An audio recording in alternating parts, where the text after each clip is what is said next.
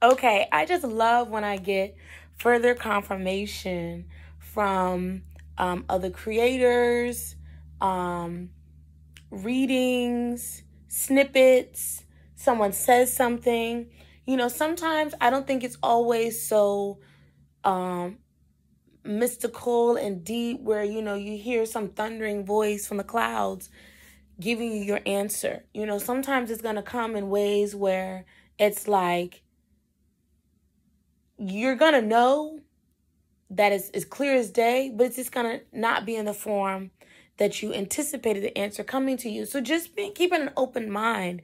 Two things about the energy of really just embracing singlehoodness. And I know that kind of seems like it contradicts some of the things that I have mentioned in other videos of, like if it is your desire to remarry or reconnect with someone for just the sake of family, community, the future, how your children see and view love and life and all that. And that's all great and beautiful. But until you can truly at your core know that you are whole and complete and enough, it's almost like it doesn't matter what you say you want or what you think you feel, it's imbalanced. And so really being at peace with and loving, truly loving your life alone, truly loving yourself, truly giving yourself all of what you think you need from another person, especially a romantic partner.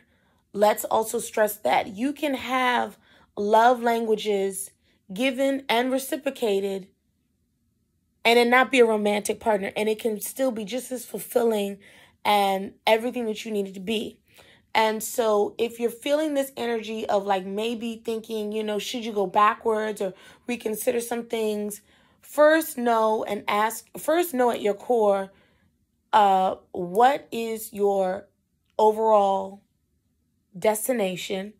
Are they headed in the same direction? What was the reason of the break? What was the reason of, them maybe breaking up from an ex or whatever. Take all those things into consideration because those may play a role in you deciding if you want that to be a part of your story. Because remember, you're the leading role. You're the leading actress in this. So it has to be all about you. If you're not the star and if it doesn't feel good and if it doesn't have a happy, triumphant ending and you're not sure of where he's going to take your storyline and if he's going to change your plot, it may not be the best thing. So two memes that I think this is a meme or a little, I'll just say Instagram post. Spirit Daughter. I really like them and their content. So you can still come away from something and be grateful. They say grateful for the times I felt held. Grateful for the times I felt seen. And grateful for the times I felt loved. It might have been real. It might have been authentic. It might have been everything and more. But keyword, past tense, felt. And the second one is, and I laughed at this because, it's something about distance that it can either really show you at your core where you maybe had some things that like, or it can make the heart grow fonder. So this one says, once she gets used to not talking to you, you're absolutely effed. Like, it's a wrap. And I think that was like further confirmation for me in my decision making. Because, I had spent a lot of time reworking my free time, my connection and all this stuff. And I was okay. You can feel like, damn, I was losing myself.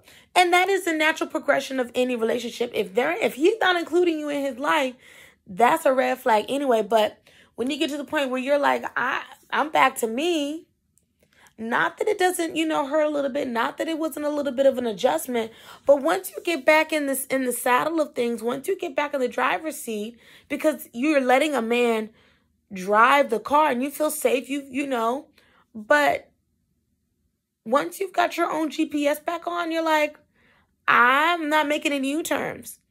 I said turns. I've just drove 300 miles in this direction.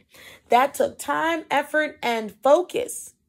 For me to go backwards and be unsure if all the lights are on and you are home, I don't know.